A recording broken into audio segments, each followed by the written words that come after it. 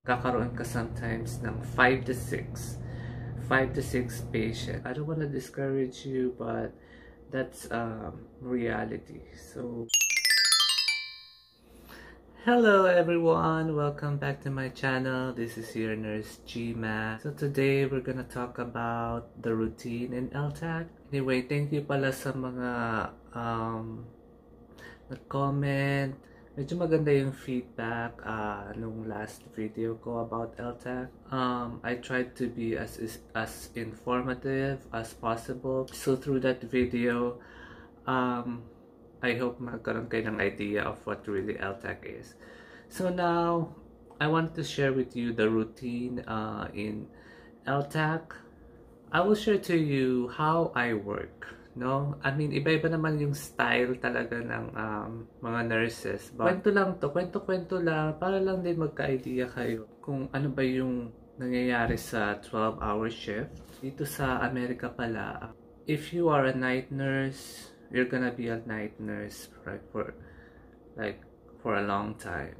Unless mag-request ka na magpa-morning. But, usually, kung morning ka na. Kung night ka na. So, yung isi-share ko sa inyo is more on the night shift. So, ganito. Once you go to the hospital, after you clock in, first is kukunin mo yung patient assignment. So, may naka-ready ng patient assignment dyan. And then, nandun nakalagay yung magiging patients mo, yung mga nurses, and then below the names of the nurses are the patients under them. And then, nakalagay din dun yung total census, nakalagay yung kung sino yung charge nurse or clinical coordinator, sino yung mga techs. What I mean is the PCTs, we call them patient care technician. Sila yung mga, kumbaga sa atin yung nursing aide or nursing orderly. Tawag dito is PCT or tech. Nakalagay din yung mga phone numbers. And then pag magkakaroon ng code, sino yung magiging medication nurse, yung magpa-pump, sino yung mag-record or magda-document. So nakalagay lahat yun doon sa patient assignment. So after you get that paper, there's before the start of the shift, there's going to be a huddle first. Basically, the clinical coordinator of the day shift will give updates about what happened during the day shift, tapos ano yung mga significant events, and then syempre sasabihin din yung total census, kung ilan yung naging admission, ilan yung naging discharges, sino yung mga PICC lines or naka-central lines, sino yung mga naka-restraint, sino yung naka-Foley catheter, kung nag-doctor pit, or kung nag-code, or kung may nag-fall, or may cases ng bagong infection, sino yung mga nag-call outs, ano yung mga special announcements. It will go like 5 to 10 minutes, but it depends kung madaming issues and concerns, so pwede mag 15 minutes, but usually 5 to 10 minutes yung huddle. And then after nung huddle, siyempre pupunta ka na sa area mo kung saan ka naka-assign. I-receive mo na yung mga nurses ng day shift. So anyway, may nagtanong about nurse-patient ratio. Ganito, during the interview, as I remember it, we were told we're gonna have like 3 to 4 patients. But when we came to Ltac, it's not really that case. Usually sa day shift, na-achieve nila yung 3 to 4 kasi they said mas busy daw yung day shift compared sa night shift. But during the night shift, very common yung 4 to 5 patients in a regular ward. And then sa SCU, o yung sinasabing special care unit, 1 is to 2 patients. Sometimes kung it depends nga sa acuity, pwedeng 1 is to 1, pwedeng kung short staff, 1:4 patients. Like I said, these patients are not really stable, and you still consider them as like ICU patients. So I don't want to discourage you, but that's reality. So I'm just being honest. Dito sa US, medyo compared sa atin dyan, short yung mga nurses dito. Kung hindi man short, mabilis yung turnover. I mean, madami nagre-resign. Ganun dito. Ano pa ba? Ang dami ko nang nasabi. Anyway, pag halimbawa yung na-handle ko na yung patient last night, tapos bumalik lang din naman ako. Siyempre, kilala ko na yung mga patient. So, pag mag-accept ako ng endorsement, magtatanong lang ako ng any update dun sa pasyente. Diba? Pero pag new patient, siyempre, hindi mo kilala, mag-ano ka ngayon, magde-demand ka ng full endorsement. The endorsement can go up to mga 2 to 3 minutes, ganun. Or maximum of 5 minutes. Parang mahaba na ata masyado yung 5 minutes. So yeah, siguro 2 to 3 minutes endorsement. And then, after mo makuha yung mga reports, what I usually do is I go to the computer, to the nurse station, then i-organize ko yung mga kung sino yung patients ko, and then ayun, magbabasa ako ng mabilisang pagbabasa ng mga history and physicals ng patient para magkaroon ako ng mag-idea kung sino yung mga patient ko, kasi minsan nga mabilisan lang yung endorsement. Plus, I don't rely too much on the endorsement. Nagre-rely talaga ako sa chart. Kung ano yung nakalagay sa chart ng pasyente, no? So yan, history and physicals para magkaroon ka ng clinical picture of your patient. So yun yung ginagawa ko. And then babalikan ko ngayon isa-isa yung mga patients ko. I will do my assessment now. As much as possible, yung mabilis ang assessment. Pero I try to make it like from head to toe assessment. Kausapin mo ngayon yung pasyente para ma-determine mo yung orientation ng pasyente, kung alert and oriented ba yung pasyente. Check mo yung mga contraptions niya, check mo yung kung ano yung setup ng ventilator, kung naka-venta yung patient, kung naka-tricolor yung pasyente, or naka-nasal cannula, or naka-room air lang. Ayun, dino-double check ko siya with my kung ano yung binigay sa aking reports, kung tama nga. And then, ano yung IV access ng pasyente, kung naka-central line ba ito. Very common na may mga central line naman yung mga patient namin, yung tinatawag namin na PICC lines. Or kung mga INT, yung mga IV catheter sa atin, tawag nila dito is INT.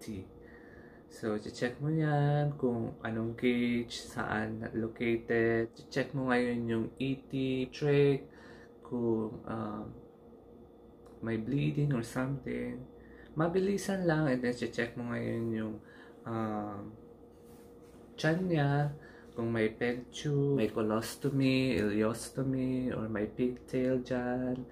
Check yan, and then check mo kung naka-Foley cut yung pasyente, or naka-diaper, or naka-pure wig. Check mo yung skin, kung ano yung mga sugat, kung manas yung pasyente. Mabilisan lang yan, ha. Parang in your mind, mo na yung nagkakaroon ka na ng clinical picture of your patient talaga. So, with your assessment. Check mo rin syempre yung kung ano yung mga ongoing na IV fluids, or kung naka-TPN, kung naka-antibiotics. Check mo yung tube feeding, kung tama yung rate as ordered, no? Yun, check mo kung komportable yung pasyente.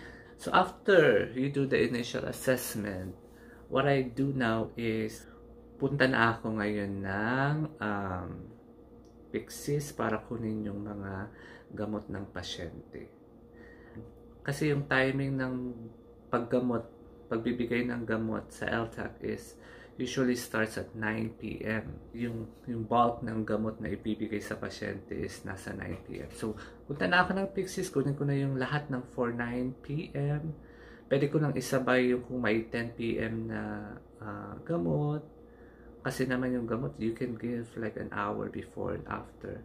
I try to start as early as possible na maibigay ko na agad yung mga gamot sa pasyente. Kasi medyo matrabaho yung documentation sa Ltac. Ang daming kailangan i-fill up sa computer. As much as possible, bigay mo na yung mga gamot and then mag-start ka na ng charting mo. Kasi ang susunod na namang gamutan niyan is 12 midnight. So, kung may 11 p.m., sometimes sinasabay ko na yan sa 12 midnight. Well, it still depends on the medication, syempre. By 12 to 1, yun na yung break time. I think we have like a 30-minute break time na we can have our break. Ayan, after nyan, tatapusin mo ulit yung mga charting mo. Here's the thing, the main thing na nag-struggle ako nung start nung nag-work ako sa Ltac is the charting. Kasi when I was in Philippine Heart Center, madami rin naman yung paperwork, but we focus talaga sa we focus sa patient. Well, pagdating naman sa sa paglinis ng pasyente, it's mainly the job of the tech. So, sila talaga ang naglilinis sa pasyente. Hindi naman kami mga nurses hindi naman nagpapaligo. It's the tech. But if you're assigned in the ICU and you have 2 patients and then walang tech, kasi usually ganun, 2 nurse, tapos walang tech, ikaw lahat. Yun yung parang mas nabibigay mo yung care mo sa pasyente pag 2 lang talaga yung pasyente mo. Kaso pag sa regular room, you have 4 to 5 or 5 to 6 patients. Ang pinaka priority mo is, and like we were told also during the interview, ang pinaka ginagawa talaga ng nurses is more on medication and documentation. So, yun yung talaga priority mo, yung maibigay mo yung mga gamot ng pasyente and then yung charting mo. Charting can, like when I started, one patient like 15 minutes to finish the assessment. But then, hindi lang naman yung gagawin mo sa chart ng pasyente.